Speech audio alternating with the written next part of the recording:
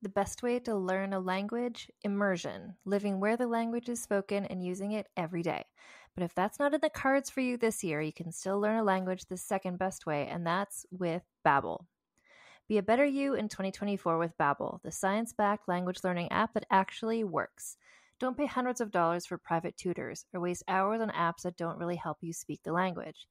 Babbel's quick 10-minute lessons are handcrafted by over 200 language experts to help you start speaking a new language in as little as 3 weeks. Babbel's designed by real people for real conversations. Babbel's tips and tools are approachable, accessible, rooted in real-life situations, and delivered with conversation-based teaching so you're ready to practice what you've learned in the real world. For instance, I've been using Babbel's convenient courses to help me learn basic conversational skills in German while I'm getting ready for a little trip I'm planning. It's not a language I'd ever studied before, but I find the lessons really easy and kind of like hand-holding me through learning a completely new language to me.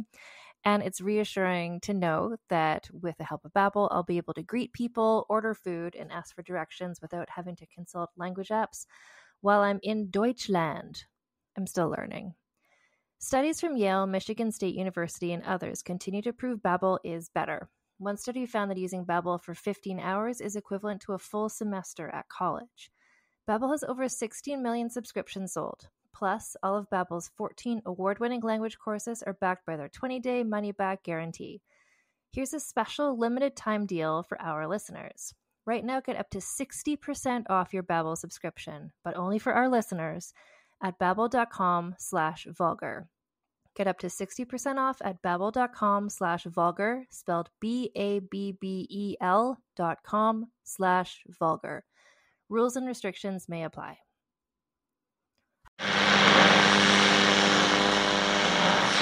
With your long-forgotten name, we call upon you. We call upon you.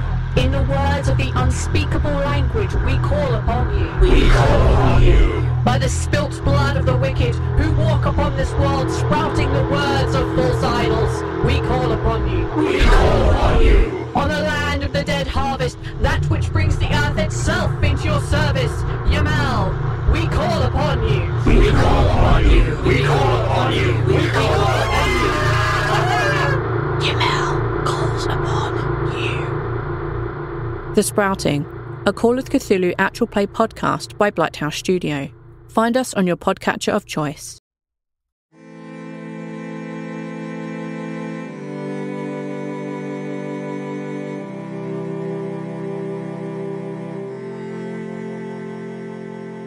Hello, and welcome to Vulgar History, a feminist women's history comedy podcast. My name is Anne Foster, and we're just revisiting episodes from season 1 of the podcast.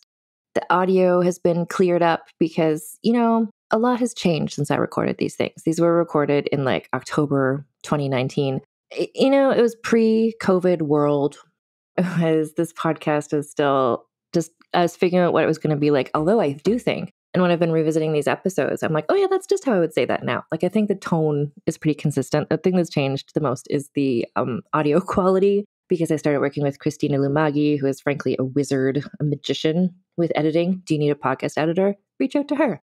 Anyway, so Christina is clearing up the audio to make it more easy to listen to.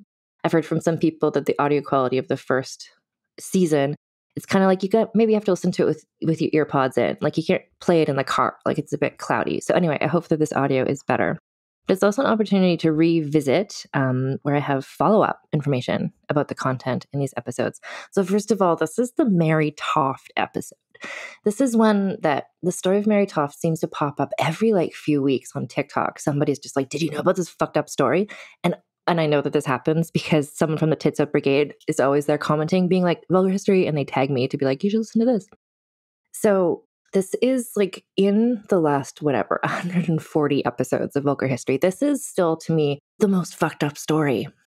And I feel so bad for Mary Toft, who's not a scandalous person. She just got suckered into this by these dirtbags around her. Not fun dirtbags, just shitty dirtbags. Everyone's a dirtbag. This is the first episode where I said, messy bitch living for drama, about Nathanael St. So that's launched a Vulgar History catchphrase. But also, I wanted to say before we get into this newly re-edited Mary Toft (Anne's version), is so after the episode came out, I got a really thoughtful message from a listener named Minty that I wanted to read to you, because during this episode, you're going to hear just sort of to contextualize what the fuck was up. Like, why did Mary Toft's in-laws think, like, we're going to pretend she's giving birth to rabbit parts? Like, the question that people are always asking on TikTok is like, why would they, how would that make them money? And the whole reason is because this was an era of like freak shows and like weird medical stuff. And so in the context of that in the podcast, I'm talking about the case of this young boy called Peter, who I describe in the episode as being, quote, severely autistic, as sort of an explanation for kind of maybe what was going on with him. He was described in the Times like feral, like the wolf boy or whatever. And then I got this message from Minty that I really appreciate. And I always appreciate when I get feedback from you so I can do better. So here's what she says. So Minty just wanted to let me know that there is no such thing as, quote, severely autistic. Autism is not a disease that one can have severely or mildly. It is a neurotype, aka a type of brain. What might have been referred to as severely autistic would now be referred to as someone with high support needs and or a person with an intellectual disability, as autism and intellectual disabilities are not one and the same. And I really appreciated her telling me that. And she also went on to actually say, and I'll share this part too, she wanted to let me know about a really awesome historical lady. So the concept of mild and severe, quote unquote, autism came from Hans Asperger, a Nazi physician, as he used it as a way to justify eugenics against disabled people. It turns out, though, that all of the good information we have from him is actually based off of the work of a woman named Grunya Sukhareva, who had an understanding of autism incredibly similar to the current understanding, which included girls, as girls with autism often go ignored in the modern day. She was incredible. So Minty recommends looking at her Wikipedia page, which I will link in this episode as well. But anyway, this Mary Toft story, it's really distressing. I think triggering on a number of levels, animal cruelty. I'm saying this as like Hepburn is here, just being like, hey, I'm a cool cat. I'm like, I know, and I would protect you with my life against Nathanael St. Anyway, but I mean just like gynecological, invasive, non-consensual activities, animal cruelty, murder of rabbits, cats, eels. It's a fucking disgusting story. But it's also, in another context, a real wild ride. And I'd say that because like Mary Toft had this horrifying series of horrible things going on in her life. And then at the end, she was just like, okay, now I'm just going to go live out the rest of my life. And she was like seemingly re-entered society and was an okay person. And so that's kind of, I don't know. I'm glad that she didn't die through the complications of like blood infections from all the stuff that's going on with her. Anyway, I was going to say like, enjoy this episode, but like, here, I present this episode, Mary Toft.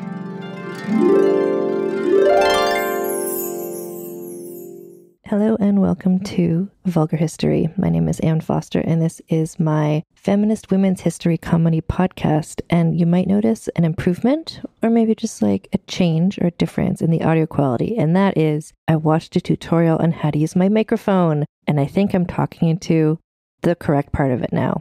So hopefully you're able to hear me a bit better because this is a one-woman operation and I'm figuring this out as I go along. So welcome to the podcast. This is the 5th episode of the podcast and the first one since I've been iTunes official. So welcome to all the new fans who came to me from iTunes and, shout out to all the fans who've been there since day one as I figure out what the hell I'm doing. So this is a podcast where I look at the stories of women from history and then we score them at the end based on the 4 categories, which are scandaliciousness, scheminess, significance, and then we give them a bonus for how much sexism might have impacted the things that happened to them. It's a fun ride. Welcome aboard. So the first episodes that we've done of the show, the first 4 episodes, we did 1 royal, 2 noble women, and 1 woman with connections to royalty. So in terms of women's history and the women's history that we're looking at on this podcast so far, similar to what I have personally studied, is that of Western European women. As per the quote by Laurel Fletcher Ulrich that inspired this season, well-behaved women seldom make history. And I dive into that in some previous episodes. So if you've caught up to that, awesome. Or if not, briefly, basically what she was talking about in an essay when she said that instantly iconic phrase, is basically the only time that women pop up in records are perhaps when they get married, because there would be often documentation about that, when they died, maybe when they had children.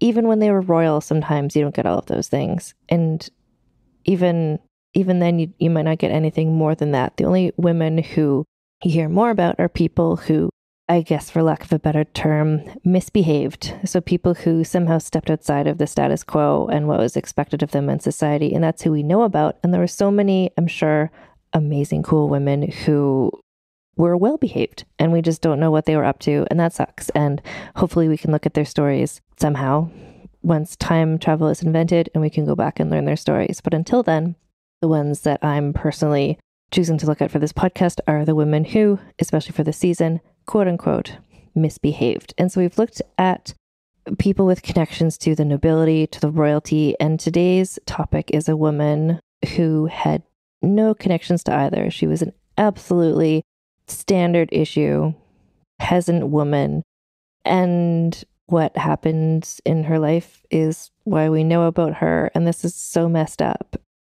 Here we go. So we're looking at the story of Mary Toft, who I'll give a little content warning just because we're going to get into, this is vulgar history. In the name of the topic of the show, you see that I'm going to maybe say some vulgar things. I might have a swear word here or then.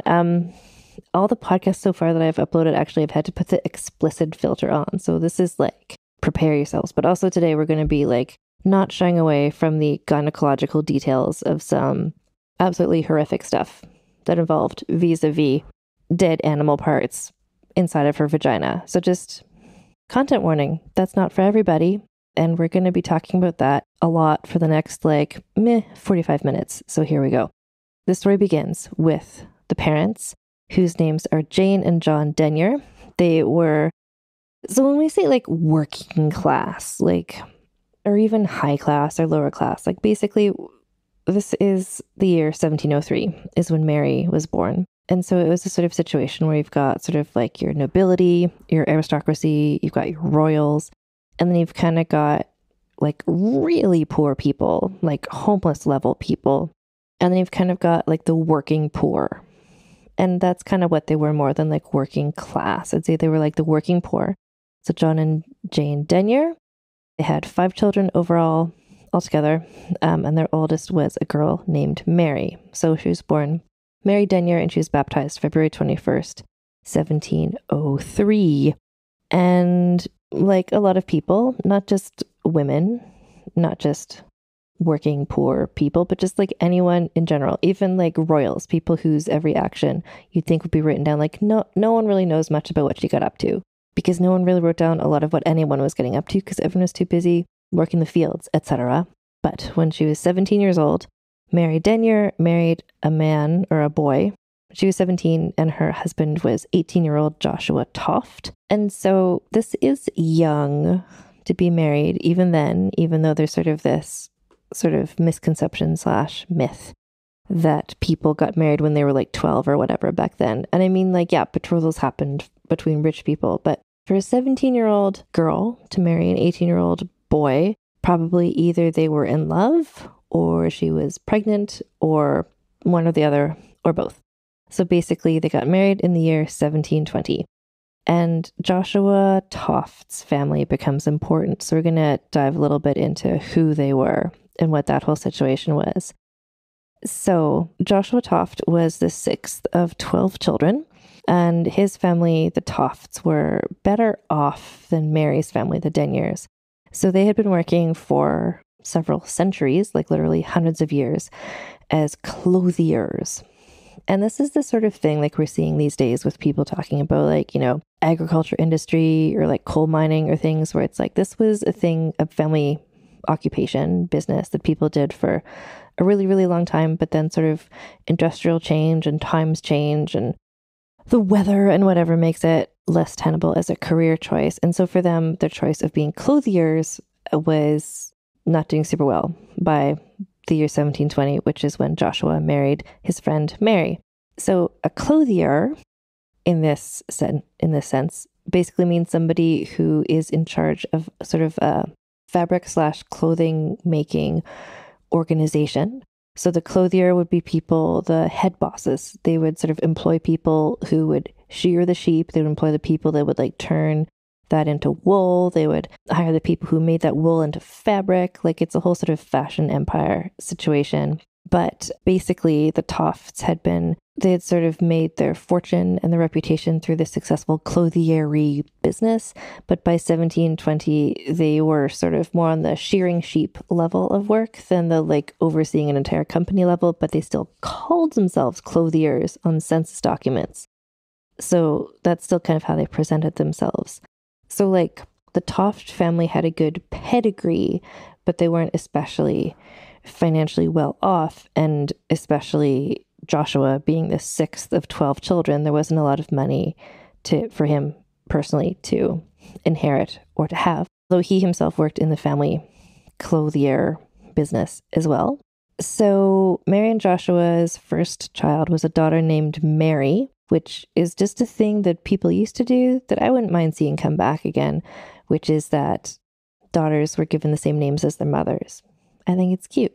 So Mary Toft had a daughter, also called Mary Toft, who was born sometime around when they were married, probably around 21. And then in 1723, Mary gave birth to a second child, a daughter whose name was Anne. Amazing name. I'm also in favor of people being called Anne. But this Anne unfortunately died of smallpox aged around 4 months, which is awful. And then the next year, they had a son whose name was James. So it's 1724. Mary has been married for 4 years, so she's 21 years old, mother of 3. She and James were renting a home from a farmer. And as this is like not a weird arrangement, this is just like what was up. So they rented a home from a farmer, and as a condition of living there, they worked for the farmer in his fields.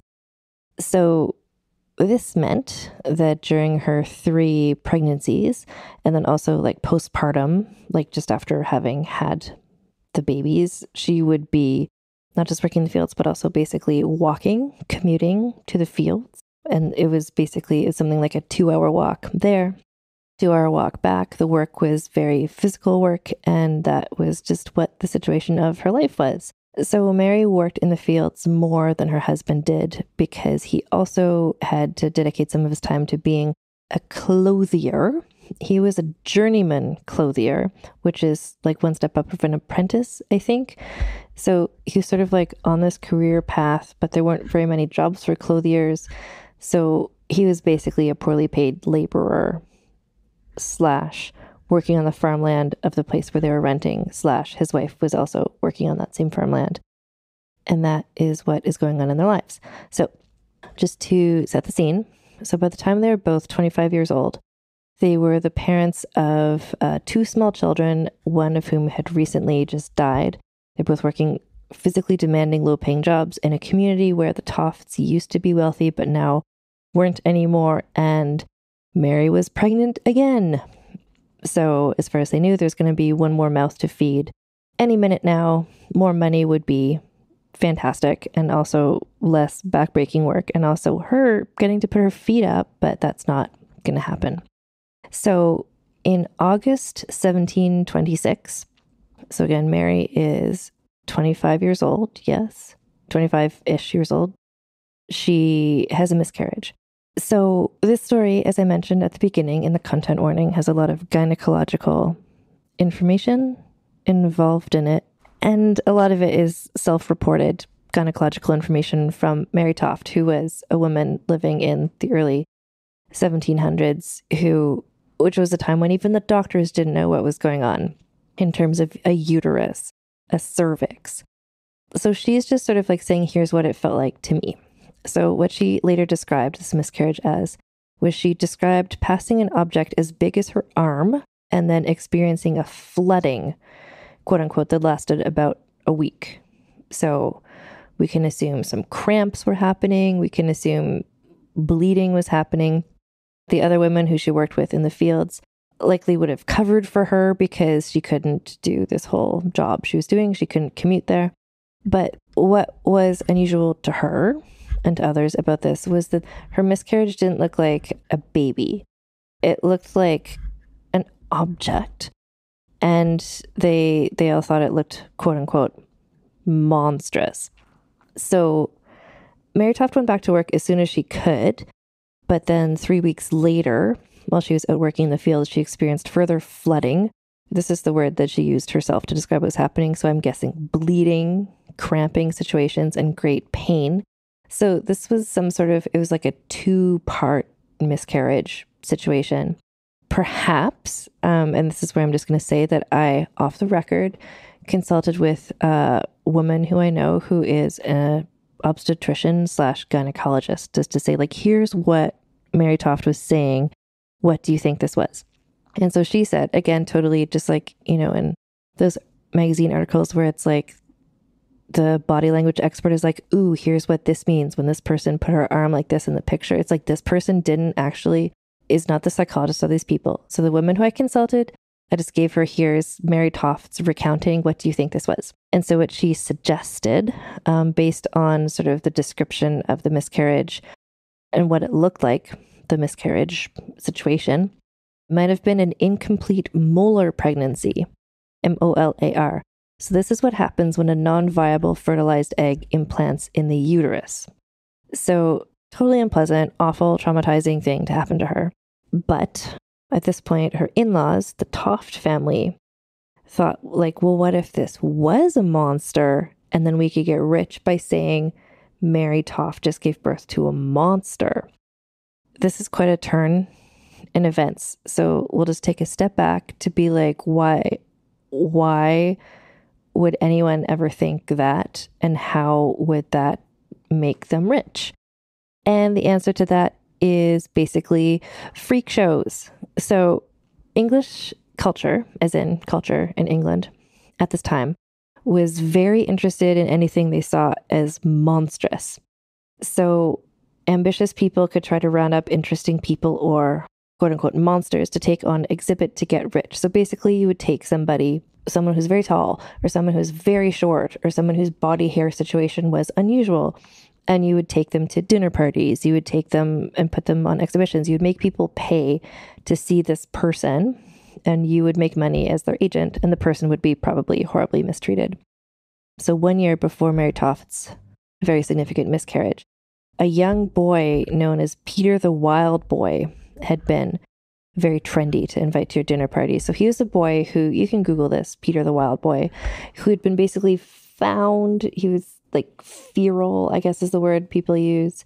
He, to us now, might say was like severely autistic or something, but basically he just acted in ways that people didn't expect boys to act. And he would be taken around and people would pay money to see him.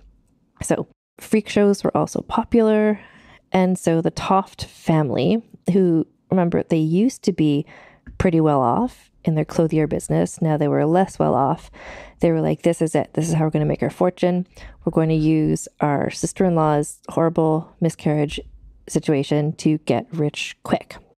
So the person who seems to have been the instigator of this whole scenario was Mary's mother-in-law, whose name was Anne Toft, and with an assist from Mary's sister-in-law, Anne's daughter, Margaret Toft. So Anne and Margaret are kind of the schemers here. Mary Toft is just sort of like their unwilling but necessary accomplice.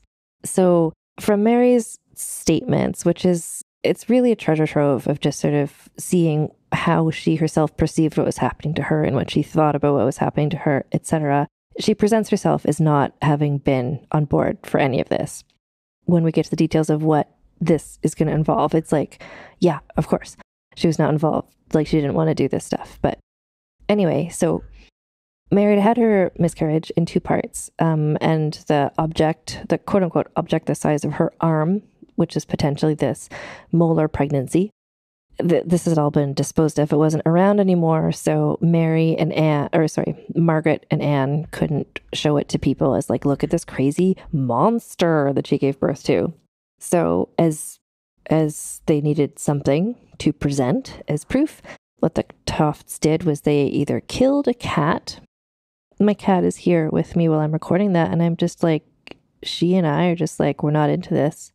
Hepburn, I'm sorry, there's going to be some weird cat stuff in this story. So put your hands over your cat's ears. So they either killed a cat or found a dead cat, removed its guts, and then put a dead eel. I guess they also found a dead eel or killed an eel. So they put a dead eel inside of a vivisected cat carcass and then put this whole scenario up inside of Mary via her vagina. They put this dead cat with eel inside into Mary Toft's vagina, which is the name of the like canal inside. So Mary herself would later claim that the cat parts have been inserted into her cervix.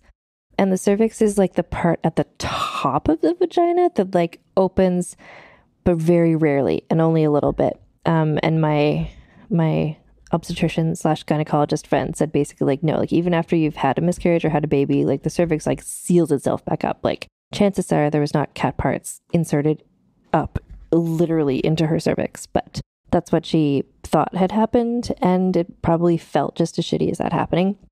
Anyway, so here we have Mary with a dead cat carcass with eel inside of it inserted inside of her vaginal canal. And so she pretends she's in labor. And then as you did then, because remember she'd had the miscarriage, so maybe people still thought she was pregnant or something. No one really understood gynecology back then, including the male doctors, but we'll get to them in a bit. So one of her neighbors came over to help, and the neighbor came over and was like, oh my God, she just gave birth to a cat monster eel. And so she went to get Anne Toft, the mother-in-law / person who invented this whole situation, who is also some sort of midwife person, or said she was a midwife person or something like that. They were gathering witnesses is basically what was happening. Anne Toft came over and she's like, oh my God, did my daughter just give birth to a cat carcass with an eel inside of it? That's wild.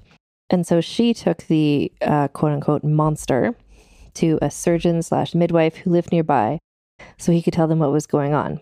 And the surgeon / midwife is a man named John Howard.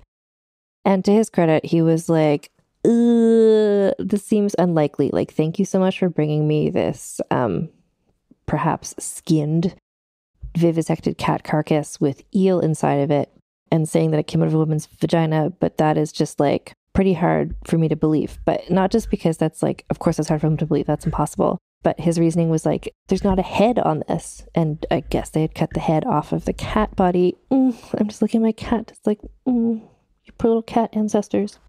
So anyway, he was like, if Mary had actually given birth to this monster, there would be a head on it, but there's not a head on this. Ergo, this woman didn't give birth to this monster. But he was like, so I'll just come over to the house and see what's going on. Because, you know, giving birth, maybe the head is there. I don't know what he was thinking. This whole situation gets like super weird, like even weirder. So John Howard came by, and by the time he got there, Mary just happened to be going in, quote unquote, going into labor again. Her mother-in-law Anne delivered more dead cat bits, which I guess were from the same cat or a different cat. Like, does it matter? I don't know. So John Howard was like, like he witnessed this happening, or he witnessed Mary screaming and then someone being like, look, this cat just came out of her or whatever. But there still wasn't a cat head or a cat tail. And he's like, great. I see that she may have just given birth to this monster situation, but again, without a head, I just can't get on board. So somehow, Margaret and Anne Toft had lost track of the cat head, and there wasn't another one nearby or whatever, so they decided to go for rabbit bits because rabbits were easier to come by than cats, and so they just wanted to stuff some dead animal up inside of Mary's vagina because this whole thing is a nightmare. So, pause, side note on rabbits in general, which is just to say that there was a lot of rabbits all over England at this time. Maybe there are still. I don't know. I don't live there. But hundreds of years before, so medieval lords, like back in the day, medieval lords had built sort of little rabbit warrens to raise rabbits for meat and fur, so the medieval lords could have the meat and the fur for their fancy medieval lord outfits and meals, etc. But rabbits cannot be tamed. So they escaped from these enclosures and became basically pests to the working poor, to lower status people, to the farmers, etc. So just rabbits, the whole Peter Rabbit situation. The rabbits would come into people's farms, eat all their lettuce, etc. So rabbits were all over the place, making them the easiest thing for the Tofts to acquire. But also the rabbits had this sort of political implication, as they were sort of seen as symbolic of the carelessness of the upper classes. So this is where the whole situation takes on a sort of political context that Margaret and Anne may or may not have consciously thought about, but that becomes part of the story as well, because this is just getting wilder.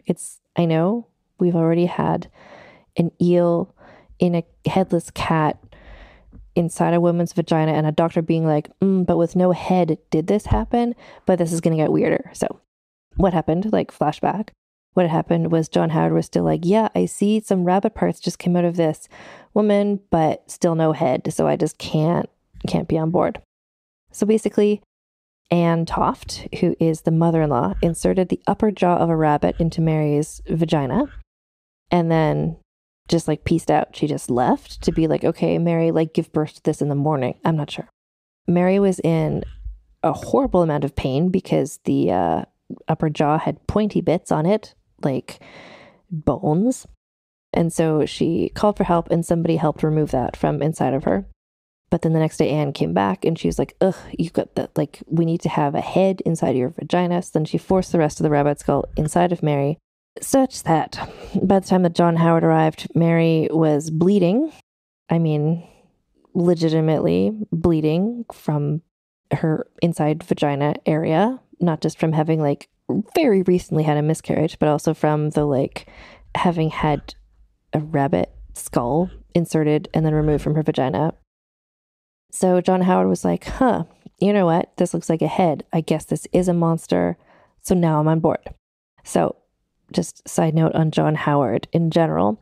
So basically, he was not just like this altruistic man midwife running around helping women, etc. He was somebody who was like, oh man, if she gave birth to a monster, I, John Howard, can also become rich as the guy who delivered the monster babies. So there's a lot of money in it for him in this. So he might have been fooled by this, but I think it's more likely that he was kind of in on it, likely teaming up with Anne Toft, the mother-in-law.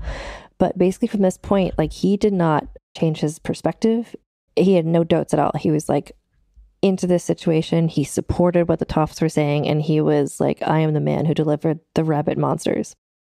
Such that he started giving money to the Toft family every time Mary gave birth to another part of rabbit, because her doing that was like good business for him in some sort of way, apparently. So what happens next is that, so they had done like the cat with eel, but that didn't quite work because of the head situation. So now there was a rabbit head, but also other rabbit bits. So the Toft family started coming up with a sort of an explanation for why this human woman was starting to give birth to rabbit bits. And the story that they decided on, and the story that Mary started telling people, and the story that you still hear sometimes when this story is told as a legend, is that Mary began to claim that she dreamed of rabbits throughout her actual pregnancy, the one that had ended with a miscarriage. And she said that during the whole time she was pregnant, she'd had a craving to eat rabbits. She was just like thinking about rabbits during the whole pregnancy. And so their explanation was basically she thought about rabbits so much during the pregnancy, her baby was a rabbit, basically, which is wild and very strange conjecture. But this all ties in with some of the medical science of the day, which basically talked about the importance of quote unquote prenatal influence, like basically whatever pregnant women think about can affect their babies. Like not in a 21st century way where you put headphones on your belly and like play baby Mozart or whatever, but sort of like if you dream about rabbits, you will give birth to rabbits sort of way. And so for financial reasons, and also to, I don't know, because they'd figured out a plan and they were just like, we're good at it now. Mary started delivering entire rabbits on a daily basis, piece by piece, from out of her vagina. John Howard delivered them all His were the unwashed 18th century hands reaching up inside of her over and over again. The fact she didn't die is incredible because doctors back then didn't wash their hands between, for instance, I also learned this from my doctor friend. So the reason that some women, many women, died in childbirth in this sort of situation, including potentially Jane Seymour, the third wife of Henry VIII, is because doctors used to do like autopsies and cut up and whatever dead people, maybe wipe their hands on their apron, maybe not even, and then go and like deliver a baby by like putting the hand up inside the vagina of the woman, and then the woman would get a horrible infection and die. And now we're just going to take a break for a word from our sponsors. As a podcast network, our first priority has always been audio and the stories we're able to share with you. But at Realm, we also sell some pretty cool merch, and organizing that was made both possible and easy with Shopify. When you think about successful businesses like Aloe or Allbirds or Skims, an often overlooked secret is the business behind the business that makes selling and, for shoppers, buying simple. For millions of businesses, that business is Shopify. That's because nobody does selling better than Shopify. It's the home of the #1 checkout on the planet. And the not-so-secret secret that's definitely worth talking about is that Shop Pay boosts conversions up to 50%. That's more happy customers and way more sales going. If you're hoping to grow your business, your commerce platform better be ready to sell wherever your customers are scrolling or strolling, on the web, in your store, in their feed, and everywhere in between. Businesses that sell more, sell on Shopify. Upgrade your business and get the same checkout we use with Shopify. Sign up for your $1 per month trial period at shopify.com/realm, all lowercase. Go to shopify.com/realm to upgrade your selling today. Shopify.com/realm.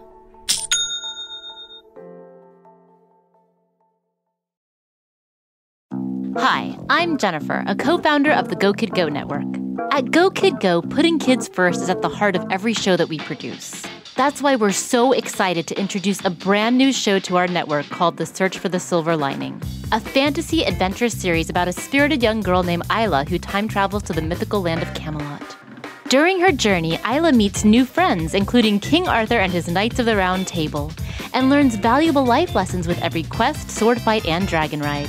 Positive and uplifting stories remind us all about the importance of kindness, friendship, honesty, and positivity. Join me and an all-star cast of actors, including Liam Neeson, Emily Blunt, Kristen Bell, Chris Hemsworth, among many others, in welcoming the Search for the Silver Lining podcast to the Go Kid Go network by listening today.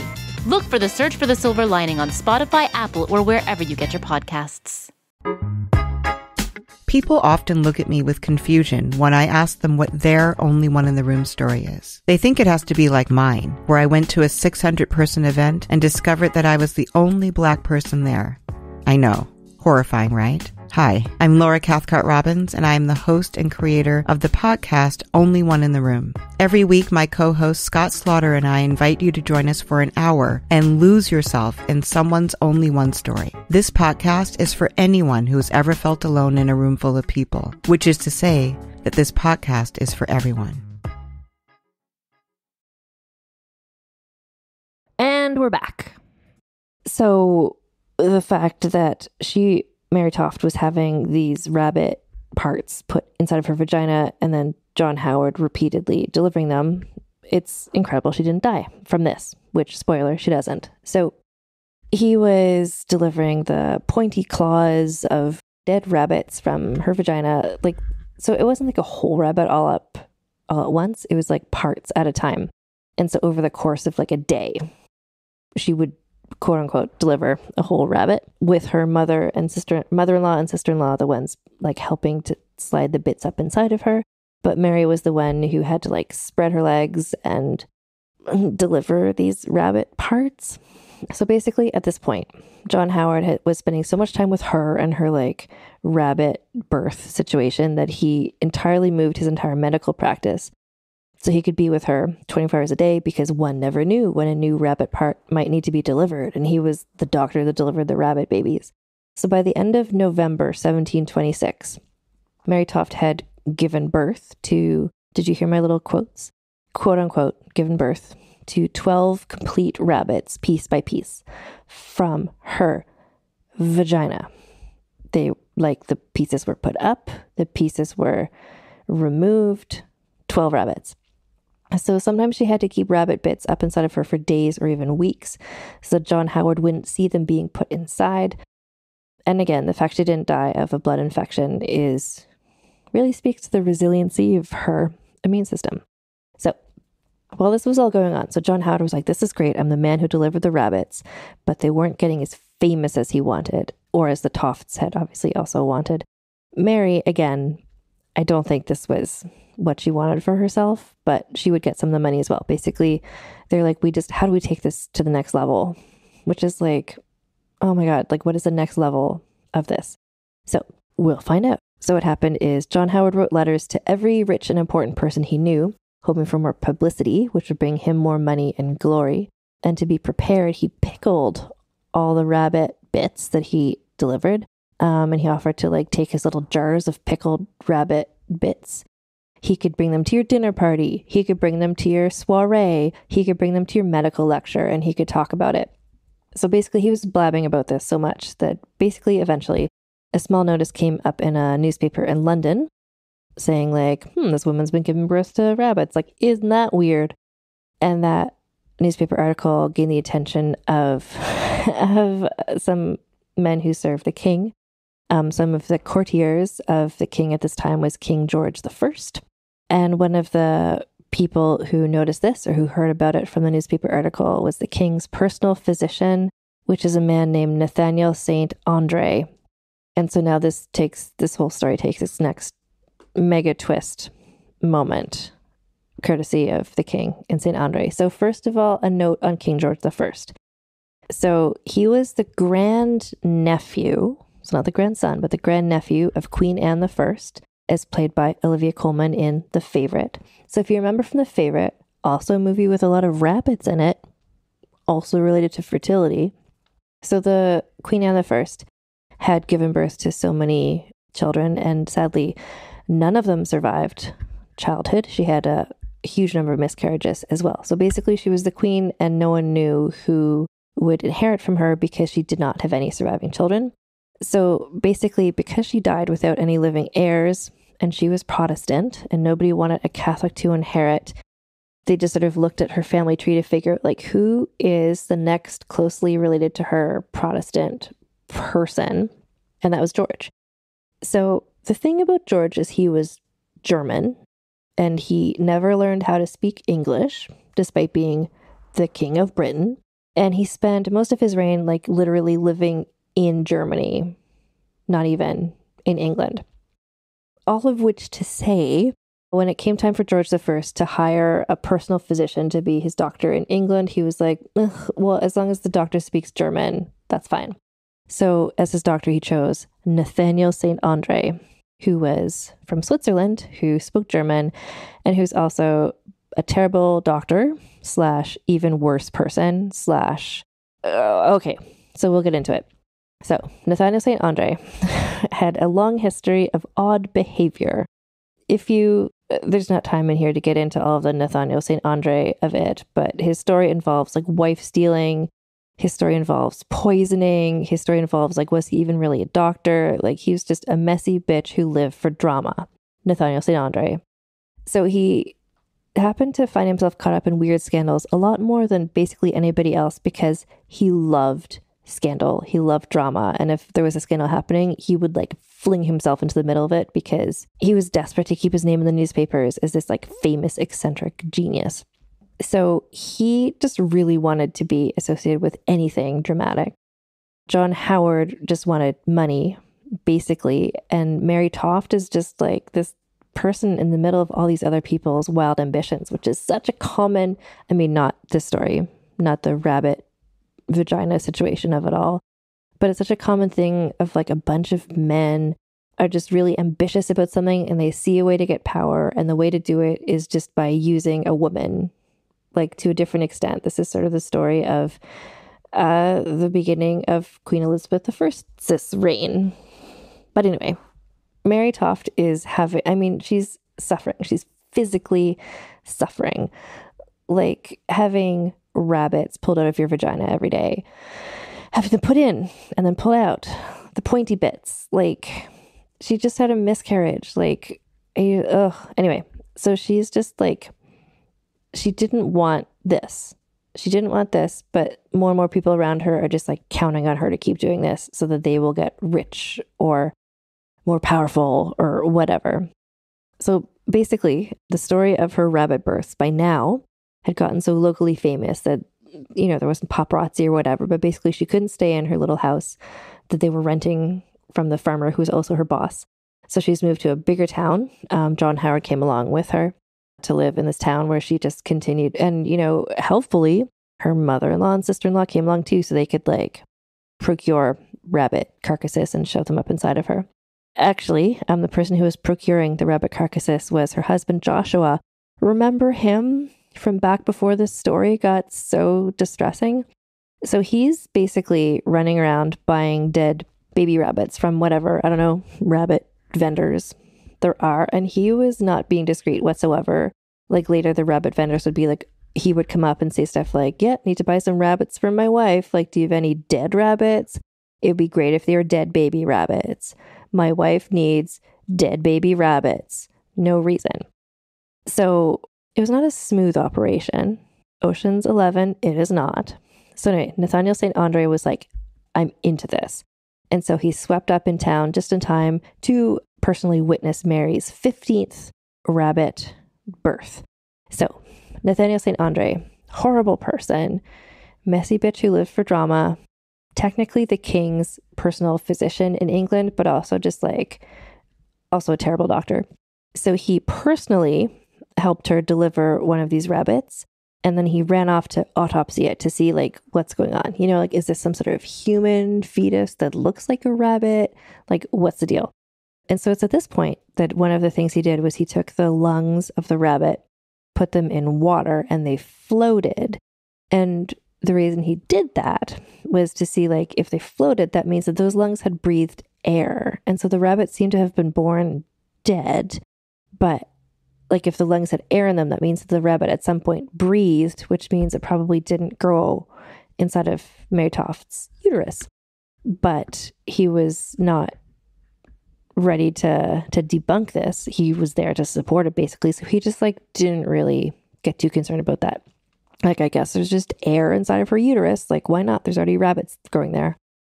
So, and just after this autopsy, he was called back to her side again and witnessed the birth of another rabbit carcass. And so now he also, not just autopsying the rabbit bits, but he also examined her whole vaginal area, did a little peeking around, seeing what's up. He's like, let's just see if there's any more rabbit parts hiding up inside here. And he's like, nope, I don't see anything in there. So I guess you're not secretly putting rabbit parts inside your vagina. And then he left. But then he came back and he delivered another dead rabbit. And he was like, oh my God, I looked inside her vagina. There's no rabbit parts there. Then she delivered a rabbit. So like, I am convinced. But also he went in there like ready to be convinced. He didn't require much convincing. And then also later, like, as much as one can love a detail in a story as profoundly fucked up as this story, I love this detail, which is in her later deposition, Mary explained that like when he looked up inside her vagina, there were rabbit parts there. There literally were. He just didn't know what he was doing or what he was looking at vis-a-vis a woman's vaginal canal. So like he was just such a useless and unqualified doctor that he didn't notice a rabbit carcass inside the vagina of a woman whose vagina he was inspecting to see if there was a rabbit in it.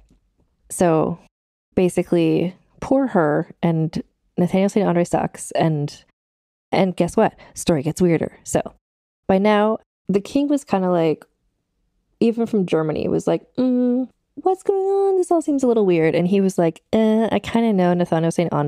Messy bitch who lives for drama. So let's just like get like a objective third opinion on the situation. So he sent his other personal physician, who is named Syrakius Ahlers. I'm going to call him Ahlers. Ahlers was the official royal doctor of the German royal family, which is the one that George cared more about. So he chose like an actual good doctor for there. Ahlers came into this whole thing, thank God, skeptical of the whole situation. He showed up basically like, Mary Toft, I don't believe you've given birth to 15 rabbits. Prove me wrong. So from moment one, like, he was not impressed with the whole clown car that was this whole scheme. So for instance, when he arrived, he showed up and Nathanael St. was like, oh, look, this rabbit skin, she just gave birth to this. You just missed it. And Allers was like, I don't think so, because there's no blood or fluid on this rabbit skin whatsoever. There's literally no way this was just born out of either a human woman or a female rabbit. Also, he was just like looking in the room. He's like, oh, and also Mary Toft doesn't look pregnant at all. I feel like she's literally wearing a corset right now. And she's also walking around like holding her knees together like she's trying to make something not fall out of her vagina. So it's all just like a little suspicious. And Mary's like, oh no, I'm going into labor. And Allers was like, okay, I'm going to take care of this situation. And despite him being skeptical, which made me sort of side with him a little bit, turns out he didn't know what he was doing at all vis-a-vis childbirth delivery. He was a doctor, but he was not a obstetrician, nor was he a gynecologist. So he reached his hand up inside of Mary to like help her give birth. But what he did is he accidentally shoved the rabbit higher up into her vagina, which is just like, oh. So Mary screamed in probably absolute genuine pain. And John Howard was like, I got this. But so while John Howard delivered the new rabbit carcass, Allers sneakily stole some of the rabbit bits and he like went off into his room. And then even though he was supposed to stay in town for 3 more days, he pretended that he had a headache and then he secretly left town with them. So again, he shoved the rabbit further up the vagina, but I like Allers for his sneakiness here. So basically he just like crept out of town. I picture him climbing out a window. He probably didn't, but he might have.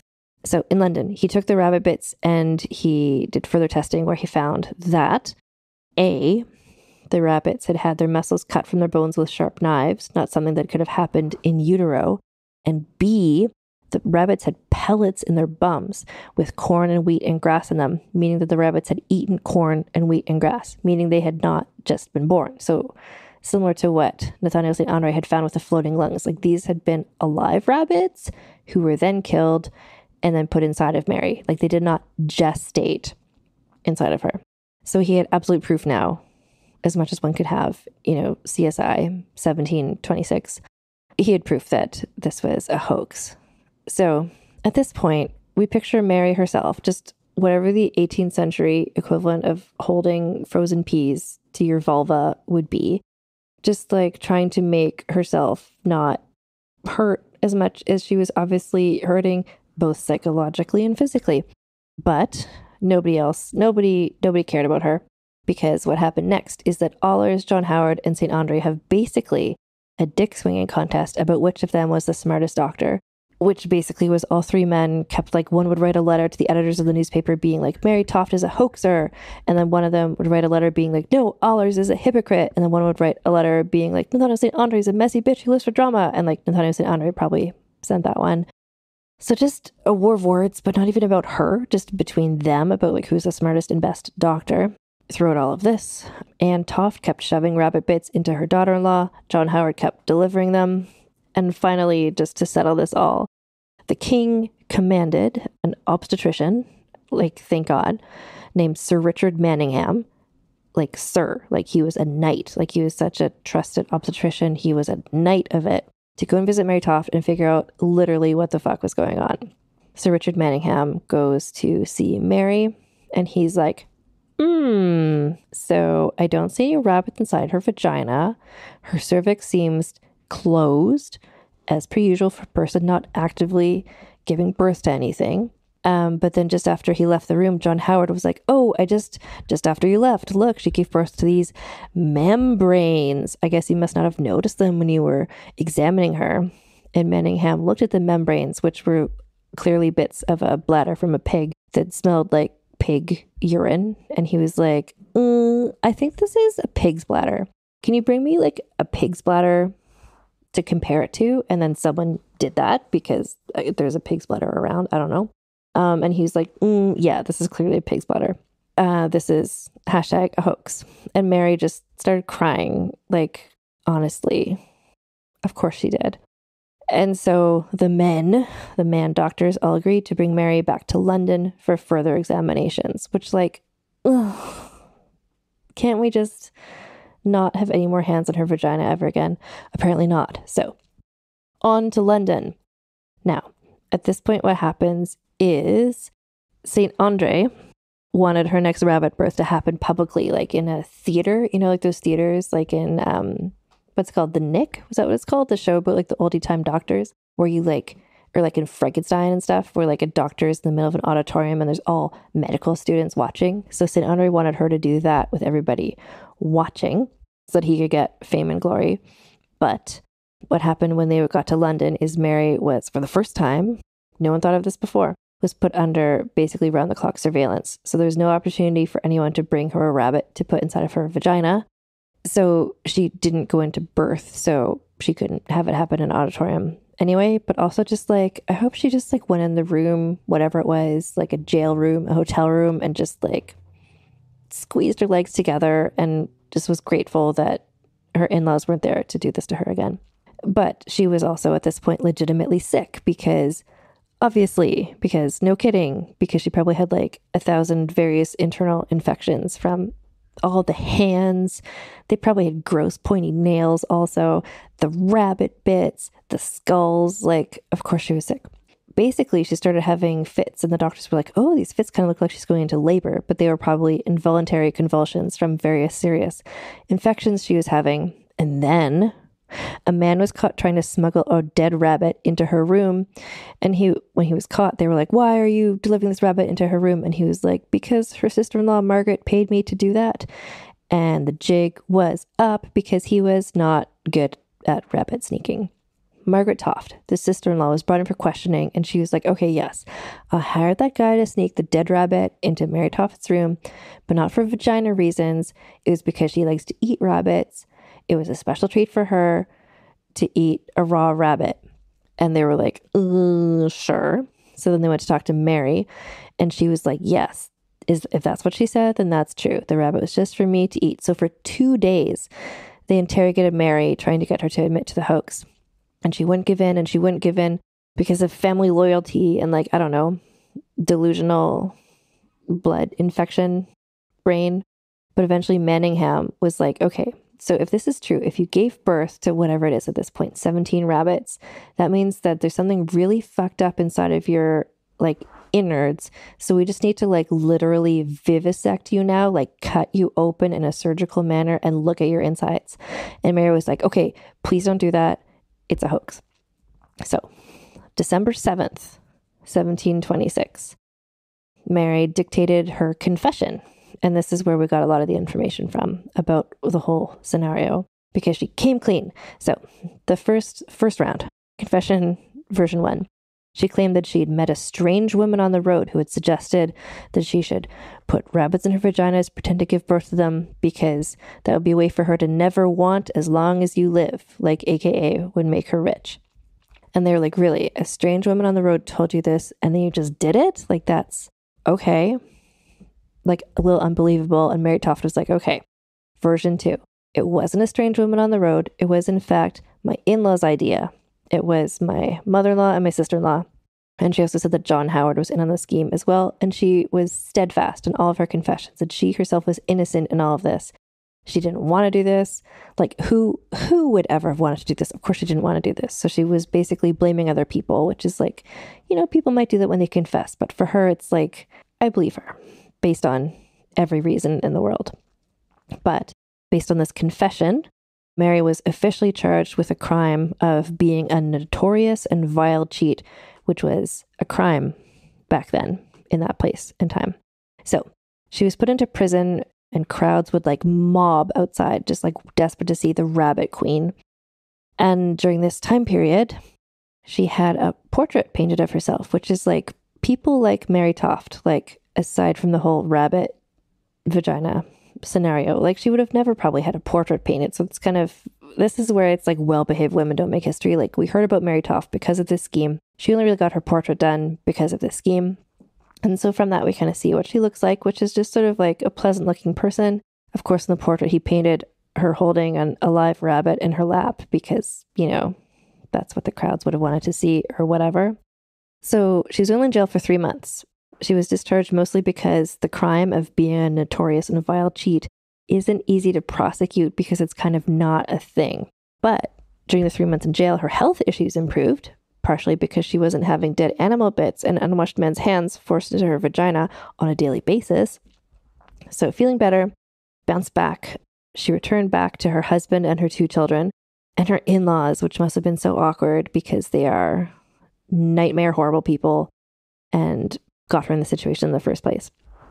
And about a year after, Mary Toft, now aged 26, although it feels like she's aged 100 years in this experience, she gave birth to another daughter who she named Elizabeth. From then on, writers and newspapers and cartoonists and things would still continue to bring up the story, especially because of the whole rabbit political angle. But Mary herself fades from public record almost entirely until she died in 1763. So when she died, her husband had died first because the parish register recorded her as Mary Toft, widow. They noted after her name as well that she was the Imposteress Rabbit Breeder. And although poor women from where she grew up weren't ever written about in London newspapers when they died, her obituary was actually published in the London newspapers alongside those of aristocrats because she was still so famous for this whole fucked up situation. So a couple of things I want to mention. First of all, there's a new biography coming out of Mary Toft. I'm really excited about it. It's called The Imposteress Rabbit Breeder. It's coming out in early 2020, and it's written by historian named Karen Harvey. And the thing that I'm really excited about with this book is that she's really making the book about Mary Toft, not about all the men and doctors who were around her. In researching this whole situation, there was a really great essay by the author of this book, Karen Harvey, that I read. All of my references are all, I'll put a link to them in the show notes. But basically, I'm really excited to read this book. Karen Harvey's point of view is really compelling, and she really puts a really person-first spin on a story that's become sort of a myth at this point. Also just came out, I haven't read it yet, but there's a historical fiction novel written by Dexter Palmer called Mary Toft, or The Rabbit Queen, which seems like the main characters in it are the men doctors, and there's certainly a lot of drama to be gleaned from imagining what they were up to. I read a lot of things to research this. I'll put the research notes, I'll link to those in the post. I won't say them all out loud, but just know that there's a lot of interesting stuff out there discussing this topic, including the Lore podcast, episode number 45, First Impressions, which talks a bit about the myth around this whole situation. And now it's the part in every episode of Vulgar History where we score this. And this is a weird one because it's like Mary Toft, I've read about her a lot and I feel like I know her. And I feel like she didn't want this. She wasn't like, if we were scoring Nathanael St, like he would get whatever, high scores because he was all about the scheminess. But Mary Toft, I feel like, was not in it for herself. So the first category is a scandaliciousness. And this is where, even though she may or may not have wanted to do this, like whatever it wound up being, I think 17 rabbits, like giving birth to them from her vagina, the like months long conspiracy of it. It got up to the king. She was sent to jail. Like, the scandaliciousness is pretty high here. I think I'm going to give her a 7 for scandaliciousness, partially because she didn't do it on purpose. Like, it wasn't necessarily her idea, but it's just, it's a juicy scandal. Her scheminess, her personal scheminess, I think was not super high, which is to her credit, really. Again, we're not scoring her in-laws for them much higher score because they were the ones who came up with this. But that being said, Mary Toft stuck with it. She pretended to give birth to all these things. She stuck to her story. She didn't give up for 2 days of questioning. I'm going to give her a scheminess of 4. The next category is the significance, which is like, had you heard of her before this? I'm guessing for a lot of you, not, because it's not a super famous story. Even if you've heard about the woman who gave birth to the rabbits, you may not know her name. The significance of it, she didn't it fucked up the career of Nathanael St. But like that would have happened anyway because that was just how he lived his life. The significance I'm going to give her, I'm going to give her a 2 for significance because, it's being revisited. We're talking about it here. It's more significant than if it hadn't have happened, but it didn't change the course of world history. The final category is where we give her bonus points based on how much sexism played a part in this situation. And I'm going to give her an 8 for that because she was, I could even go higher because she was so helpless in this situation. Like her in-laws, like regardless of the fact they were women doing this to her, like she was stuck in a situation where she was so helpless when the male doctors came in. Like she had no say in anything that was going on. She was just a victim of everybody. Oh, you know what? No, I'm going to give her a 7 for sexism. So that gives her a total of 14, 15, 18, 19, 20. This gives her a score of 20, which is tied with Caroline of Brunswick, which I think is respectable, but they're tied with the smallest amount right now, the two of them. So yeah, that was, I think, officially the most fucked up story I've told on this podcast yet.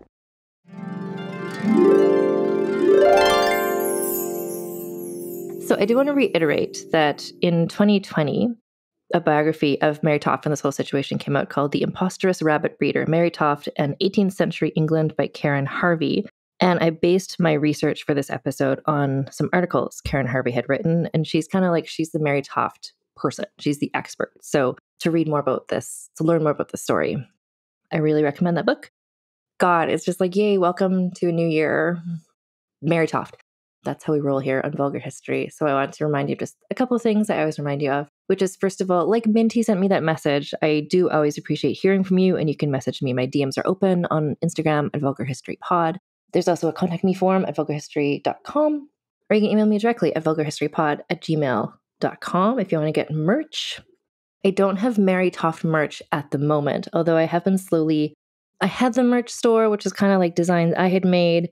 And then I switched where the merch store is, and now I've been paying human artists to make beautiful merchandise for the show. And I'm happy with how that's going, and I'm kind of slowly adding back some of the designs from before. There used to be a picture of Mary Toft, and it said, "Fuck everything." And I feel like that's a vibe I feel often. So maybe, that's the sort of thing. Let me know. Do you want Mary Toft merch again? Let me know by messaging me. But the merch that we do have is available at vulgarhistory.com/store. Or if you're outside the US, the shipping is a bit better if you go to vulgarhistory.redbubble.com. You can also support the podcast on Patreon at patreon.com/AnnFosterWriter, where for $1 a month, you get early ad-free access to all episodes. And for $5 or more a month, you get early ad-free access to episodes, as well as bonus episodes of Vulgar Peace Theater. So this asshole, the after show, and also people at the $5 or more a month get access, or I guess exclusive invitations into the Salon, the Vulgar History Salon, which is our Discord group chat, which is just a fun place to talk with TISA Brigade members. You can get transcripts of recent episodes at vulgarhistory.com. You just click on the episode, and then if the transcript is ready, you just scroll down and it's right there. And thank you so much to Evelyn Malik from The Wordery, who provides these transcripts, and she's working newest episodes backwards.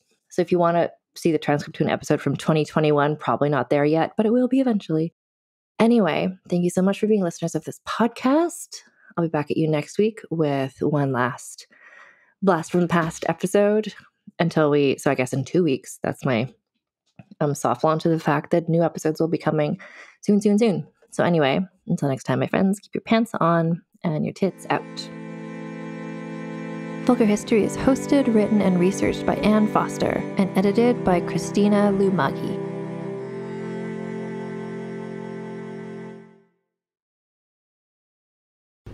Talmor, Sheshin Morachi. Talmor is my home. My family have worked the land for generations. My gran says the island does not belong to us, but we belong to the island. And we must be ready, for a great evil is coming, and death follows with it. Listen and subscribe to the latest season of Undertow, The Harrowing, a Storyglass production presented by Realm, available wherever you get your podcasts. Ah, the web tore. Those that both created and were created by the threads disentangle from the fringes to feast on the very thing that spawned them. What's that, Silly? This is how you deal with me! No! Do not harm my children! Oh, you lost a feather. Can I keep it? No, you can't force me to! Do you know what lies within nothing? Rocket is in trouble, Akasa! Can we turn on the windshield remotely? No, she could lose her job as an Akasar. I don't fear Vehar. No, but you fear me. If you intend to trick me, I will not hesitate to sever the oath bond entirely. Why didn't you help me? Coward! I don't have a parachute! I don't like free falling! Counterbalance, a high fantasy audio drama. Season 2, coming 15th of October 2023. Learn more on trilunas.com. I'm Brennan Storr. I'm Paul Bestall. We're the Ghost Story Guys. And every 2 weeks we explore first-person stories of encounters with the paranormal from all around the world. Then we have some fun reacting to those stories. We like to say our goal is to scare the hell out of you, then make you laugh. Belief in the paranormal is not required.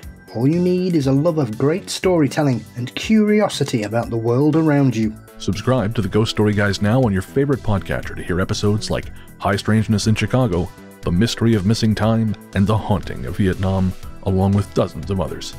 We've talked about mythical bridges, doppelgangers, haunted seaside towns, and so much more. Remember that story about the guy who was trapped inside a dream and something was hunting him? That was upsetting. Yes it was. Want us to help ruin your sleep? Come find the Ghost Story Guys on Apple Podcasts, Spotify, and everywhere else fine podcasts live, or at ghoststoryguys.com.